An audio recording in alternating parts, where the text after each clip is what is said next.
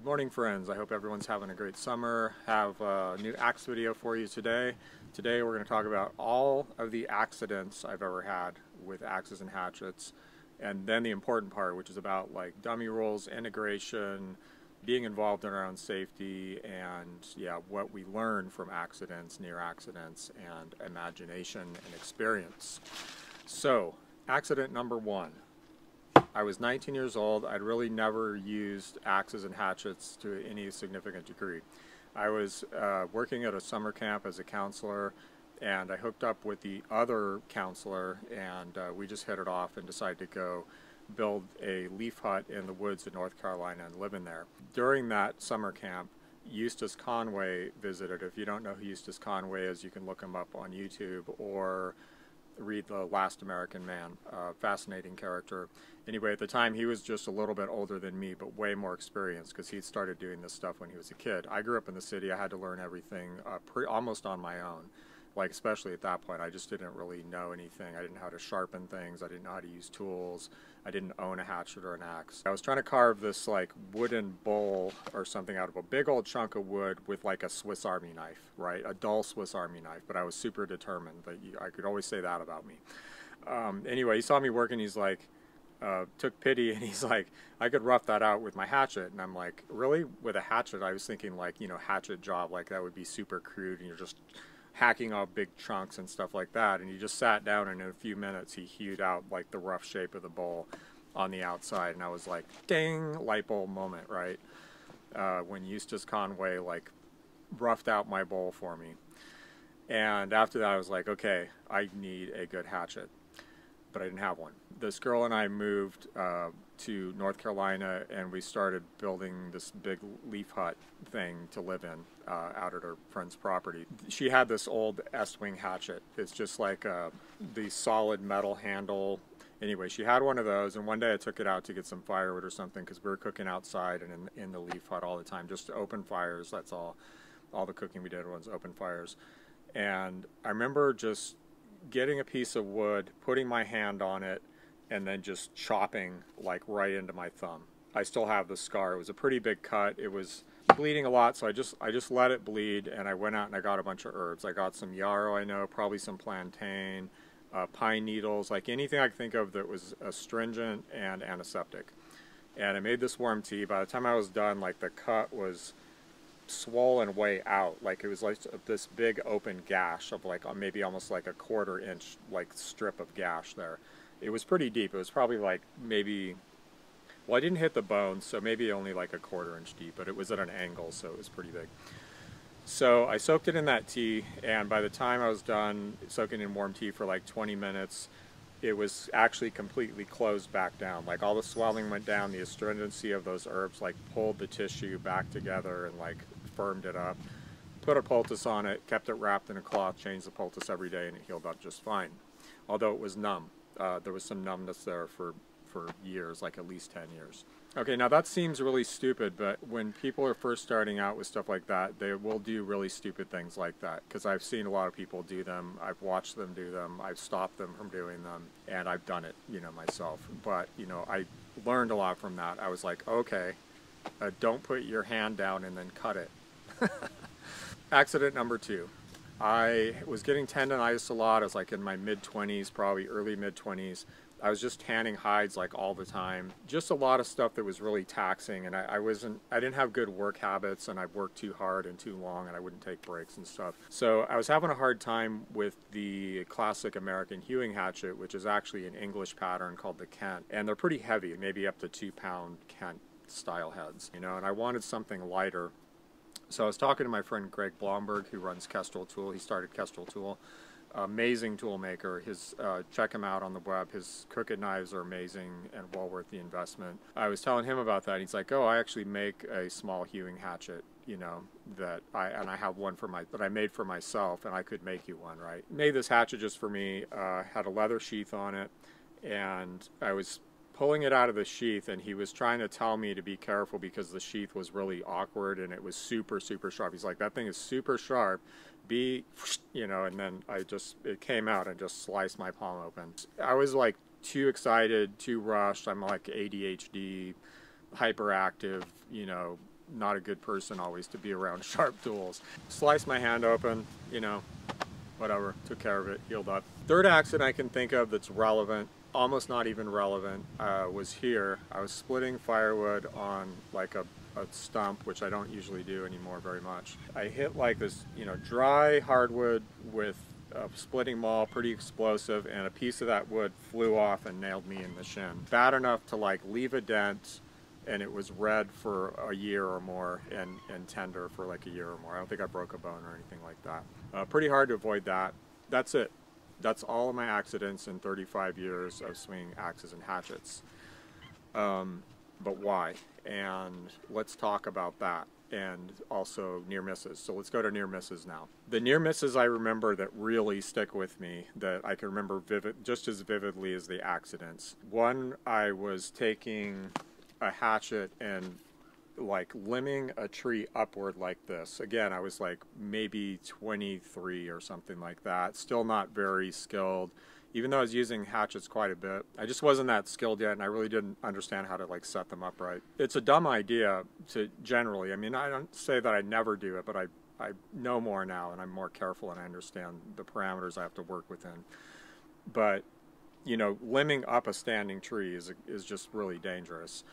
But I probably was doing that because there's this dummy rule, like every time you read anything about axes in a book or something, which is where most of my information still came from at that point, or my own experience, they'll tell you, like, you know, don't limb going toward the butt of the tree, have your bit, you know, the sharp end pointing toward the tip of the tree, because the limbs grow out and they come off easier that way, usually.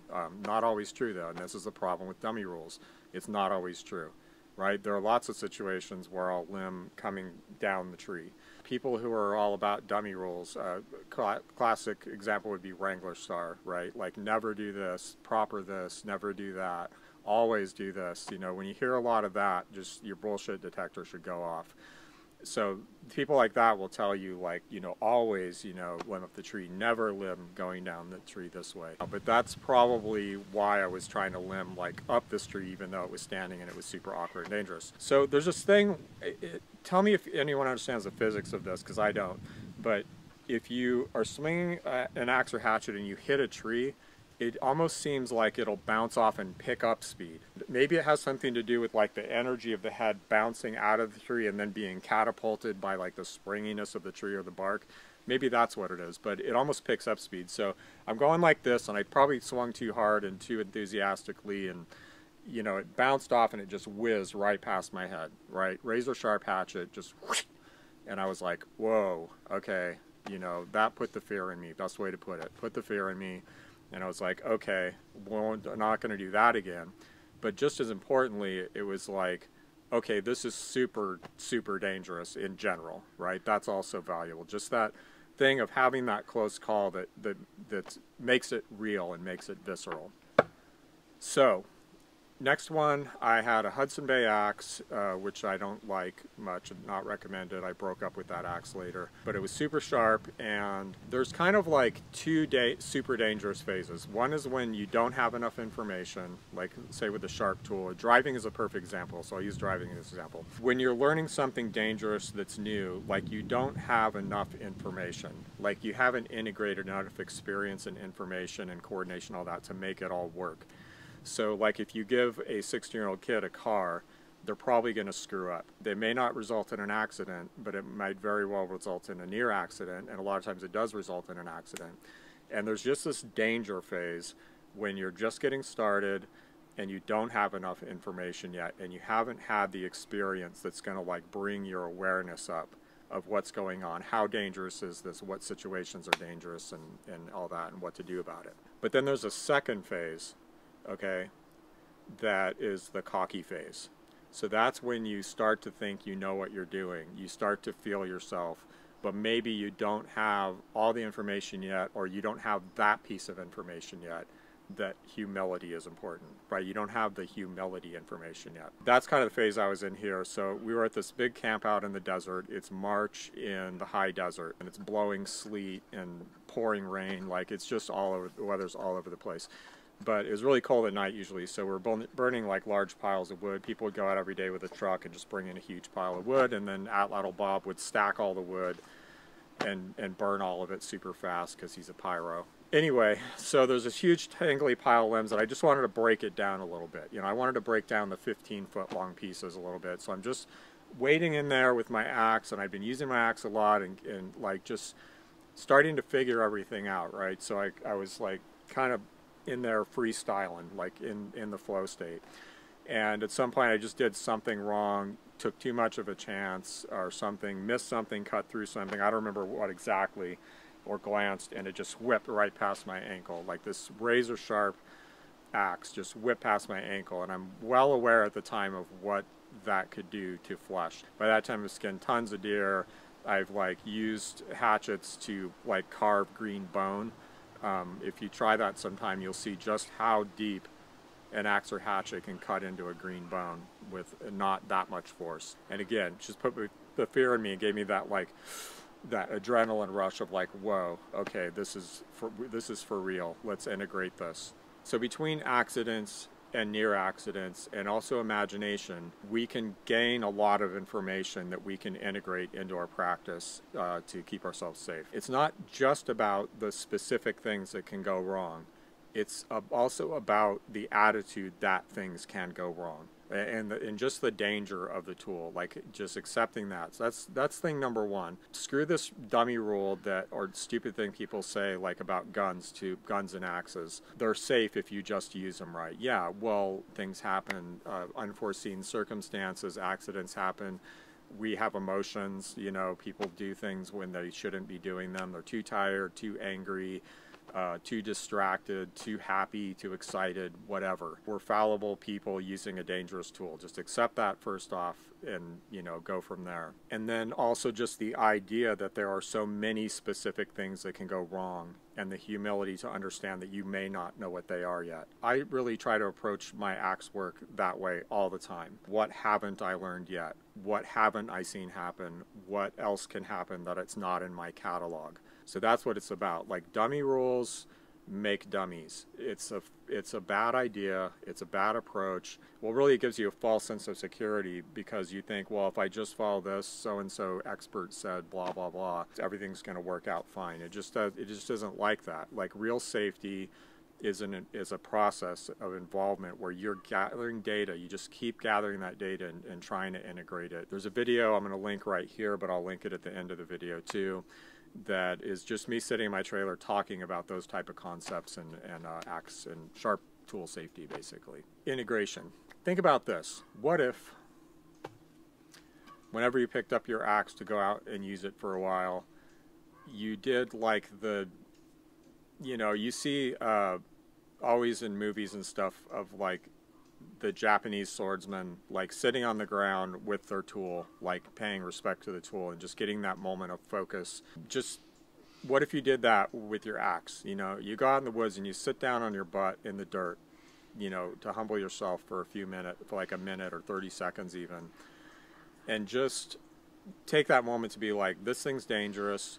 It's, you know, up to like how I use it and paying attention to the circumstances I'm in to use this thing safely, and just go with that. And, you know, if you want to add something to that, and you could do this, you know, in a little ritual like that, or just at any time, imagine this cutting into your flesh, like in the worst possible way, like to the point where it makes you shudder. You know, this information, that's still information. And it's like touching bases with that reality that you could end up at any time whenever you pick one of these up and swing it. And that's the reality. And it requires, in order to not do that, it requires focus, it requires attention, it requires intelligence and thinking ahead and imagination, because not only can you imagine that, but when you're working, if you're working well, you're thinking of, there's two really important safety principles. One is like edge awareness, like where is the edge at all times? And it's not like that's the only thing you're paying attention to, but whenever I pick up a sharp tool, hopefully that's in my subconscious background all the time, is where is this edge at? And then the other one is follow through. And what follow through means is not just like, okay, well, I'm going to swing this, I'm swinging it this way, where's it going to go, and am I in the way? It's also every other circumstance surrounding that situation that might cause something to happen different. and what's going to happen. Like, are you going to hit a twig? Are you going to bounce off? Is it going to fail to bite? And it's not really about just saying, okay, well, I'm going to do the absolute fail-proof safety thing every time. That's like the dummy rule mentality again, right? It's an assessment. So let's say that, you know, there's something I want to cut here, and if I cut it like this, I could hit myself. Well, instead of moving, I could also just point my axe in a different direction, right? So, you know, I heard people say, like, I only split kindling by setting the kindling down, holding it with another stick, and then hitting it with the hatchet. To me, that's like an unnecessary level of safety. There's ways that you can adapt and like do risk assessment and like make it adaptations. What I was trying to get at though is that you're using your imagination all the time in these scenarios if you're doing good safety practice, because you've gathered information and you're using your imagination to say like, what could happen, like what could go wrong here, and what are the possible outcomes of this depending on how I use the tool, how well I use the tool. Like, how confident are you in being able to hit like a certain spot at the right angle?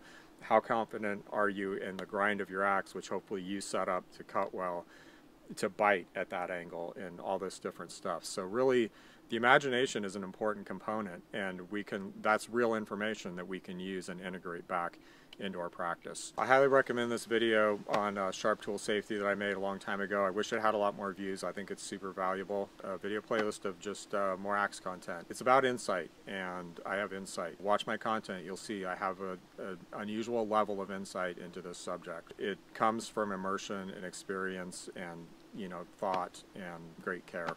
I'm not bragging, just telling it like it is.